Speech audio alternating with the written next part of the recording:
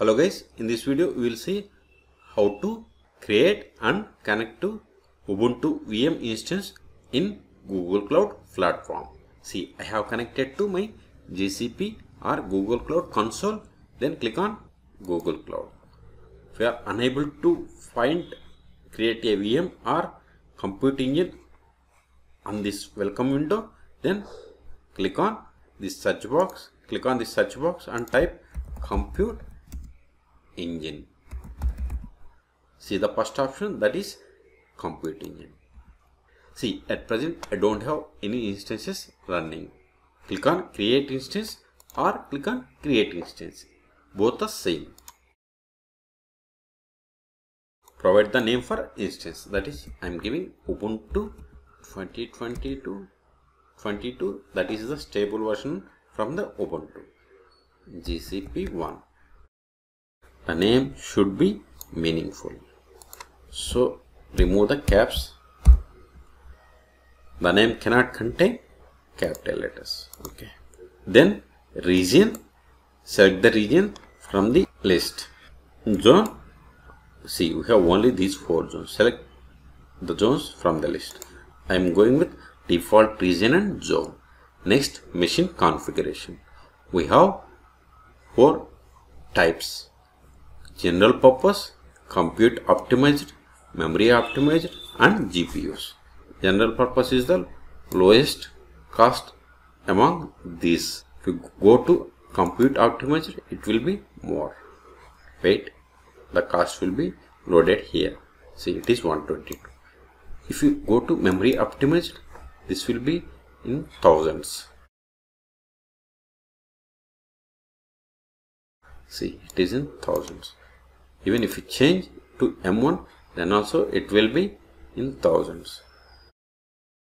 See here, machine type. When you selected machine type, the memory is too high. Ultra memory, it is also high. Okay. GPUs, it is somewhat lesser. We can select these options. You can select any one of them. So I am going with general purpose. In this also we have different series. The E2 is the cheapest one.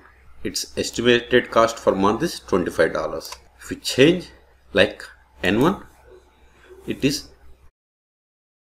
almost same.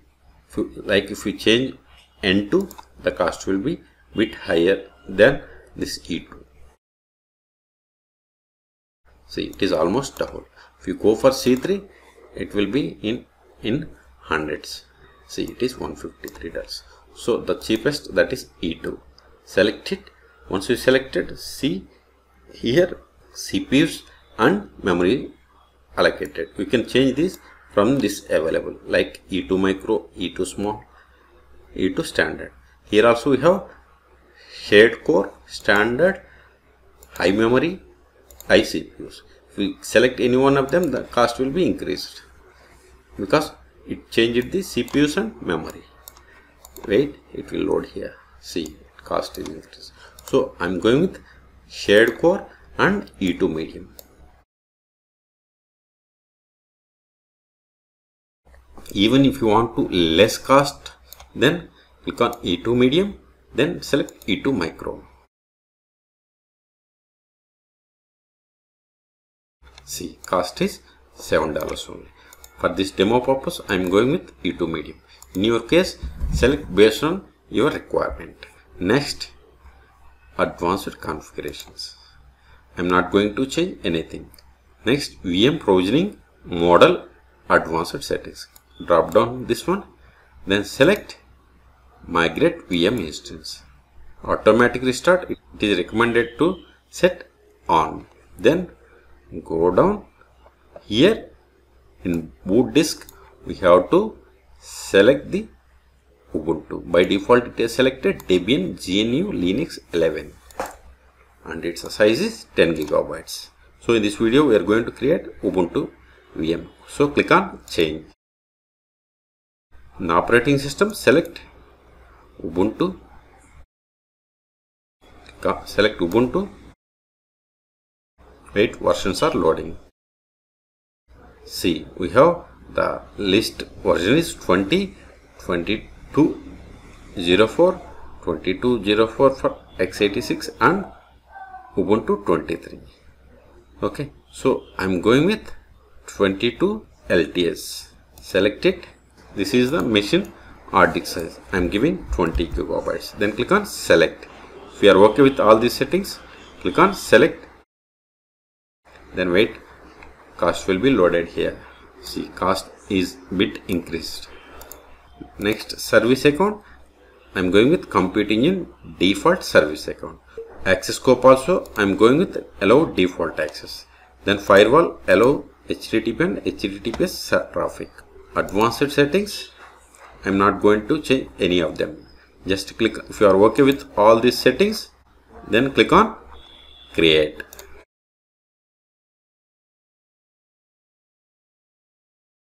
Wait, it is loading. But if you are unable to find, just click on refresh. See, state is running. This is the name we have given. This is the zone, and this is the internal IP assigned by GCP, and this is the external IP. It is used to connect to this Ubuntu machine. See, in the related actions here, if you want to set firewall rules, you have to click on this one. If you want to create firewall policy, you have to click on this one. If you want to create firewall rule, you have to click on this one. Okay, go back. Then if you want to see billing report, you have to click on this one. If you want to see the patch management, you have to click on this one. If you want to monitor VMs, click on monitor VMs. It doesn't have agent. Okay, I will show you how to configure agent in later videos. Go back to VM instances. If you want to export VM logs, you have to click on this one. Click on this machine name or instance name. See, these are the options of the machine that we have set. Now we will see how to connect to this Ubuntu machine. See, here we have SSH. Even here also we have, in the connection column we have SSH. In the drop down we have these 5 options. We can also get the same 5 options once we click on this instance name SSH. See, we have the same 5 options. Click on this open in browser window.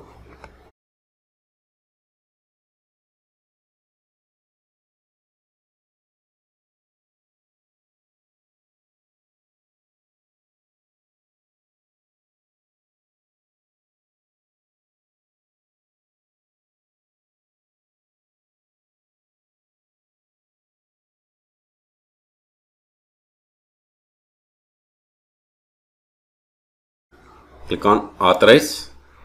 If you receive allow SSH in browser to connect VMs, you have to click on this authorize. Otherwise it won't connect. Click on it. It is going to authenticate. Authentication done. See, we have successfully connected. This is the service account name. So let's verify whether this is Ubuntu machine and its version is 2022 or not. Here we can see that. But we can also verify by running command more/etc/etc/os-release. See, Ubuntu 22 and it is LDS version. So version is this one. This is the name. Also here the usage of the hard disk, it is used only 10% of this total hard disk size. This is the hard disk size that we have given. Can also find that. Okay. Now see here options. Now if you want to restart, you have to click on this reset button. If you want to stop, you have to click on this menu, then click on stop. If it is stopped, then we can click on this start button. It is already started, so it has been grayed out. If you want to suspend, you have to click on this one. If you want to delay this Ubuntu virtual machine, you have to click on this one. We can also do these settings by going to VM instances.